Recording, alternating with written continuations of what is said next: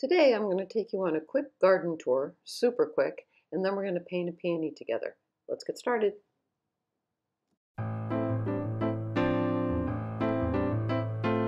So here's a really quick garden tour. This is what happens when I open up my door and the peonies are in full bloom. It's like going from Kansas into Oz.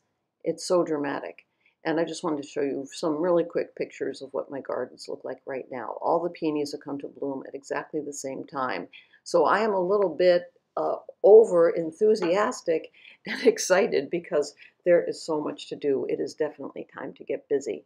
And I, of course, will. As soon as the rain comes, these things are going to disintegrate and they'll be all gone. I know there are ways to keep peonies for months and months and months, and I've done that before, but I don't have an extra refrigerator to do that. And right now, amazingly, food is more important than peonies.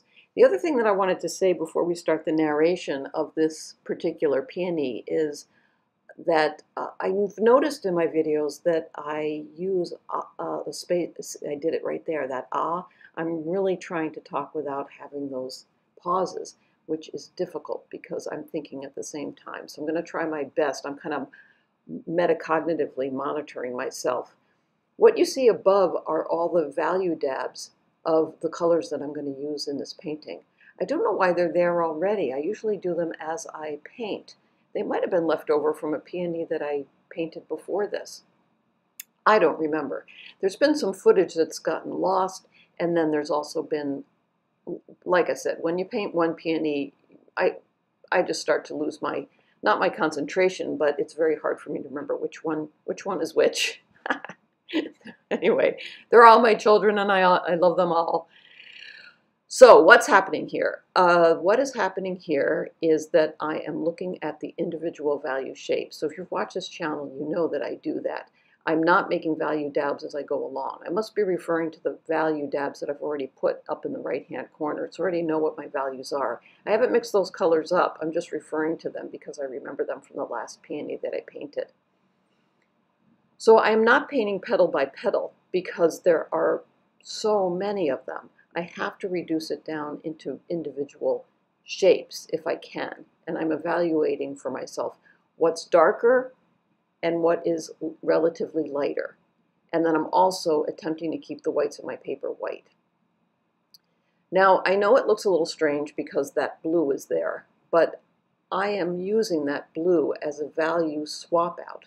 The swap out for what appears to be sort of a grayish tone on the peonies. Because if I was to paint the grayish tone, which I could do, and I've done it before, but peonies tend to look a little bit not as vibrant if we use gray. So instead, I'm going to use a blue. Not that I'm not using neutrals. You can see there's some neutrals going on in there. But those neutrals are accomplished not by my mixing them up, but by the triads that I'm using. What I'm using as a triad here, for the most part, is cerulean blue, oh gosh, what is the pink? How can I not forget this? I use this color all the time. Let me think about it for a second, and I'll put it in the video.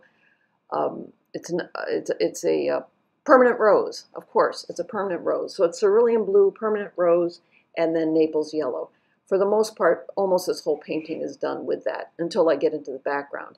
Now, you know I've talked before about not wanting to have an island surrounded by oceans painting, so I am attempting to not have this peony be in the center of the paper and then nothing around it.